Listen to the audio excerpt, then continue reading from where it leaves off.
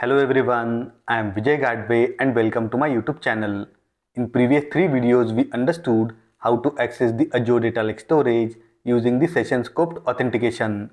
Now in this video we will understand how to access the Azure Data Lake storage using the cluster scoped authentication. So let us go to Databricks workspace and understand the same. Under the session scoped authentication, we are accessing the Azure Data Lake storage using the storage access keys, shared access signature, and service principal. Now in this video, we will understand about the cluster scoped authentication. So here I am on the Azure portal. I have already opened the workspace, the Azure Databricks workspace, and this is the cluster I have created, cluster 01. It is up and running, as well as I have created this notebook, cluster scoped authentication. Let us connect this notebook to the cluster. Great. First, we will understand the theoretical part. Let us start with the session scoped authentication. Here, the authentication was valid within the session established by the execution of notebook, and the authentication obtained to access the data is only valid within that session.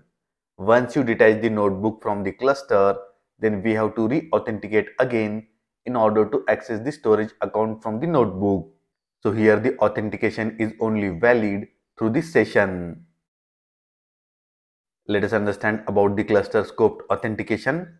Instead of authenticating from the notebooks, we can do that within the cluster at the startup of the cluster. So every notebook connecting to that cluster have the access to the storage. And we can do that by specifying the Spark configuration parameters and corresponding secret values within the cluster configuration. Now there are few drawbacks of the cluster scoped authentication as well. Every notebook which runs on the cluster will have the access to the data lake storage. So the cluster could not be used for the other purposes where some of the users should have limited access to the data or no access to that data. I hope you understood the theory about the session scoped authentication, cluster scoped authentication, and the drawbacks of the cluster scoped authentication. Let us see this in practical. So this is the cluster I have created. Go to the cluster. We have to edit. Then scroll down. Go to advanced option. Here we have to specify the Spark configuration. We have to specify the Spark configuration like this. fs.azure.account.key. Then we have to specify the storage account name .dbs .core .windows .net, and after that we have to specify the key. Here we have to specify the space before specifying the key. So I'll copy this code, create another cell here. We have to specify the storage account name. To do that, I'll open another Azure portal here. Go to storage accounts. The storage account that we have created, Gen2 storage 248. I'll copy the name and specify here the storage account name. Now we have to specify the account key. Go to storage account, then go to access keys. I'll copy this access key from here and paste.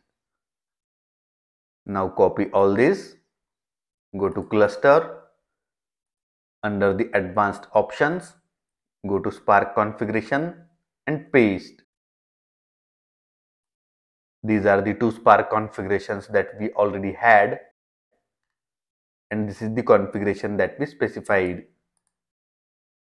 Note down this, you should never hard code the secrets or store them in the plain text. As of now we are doing this, but in upcoming videos we will not do that.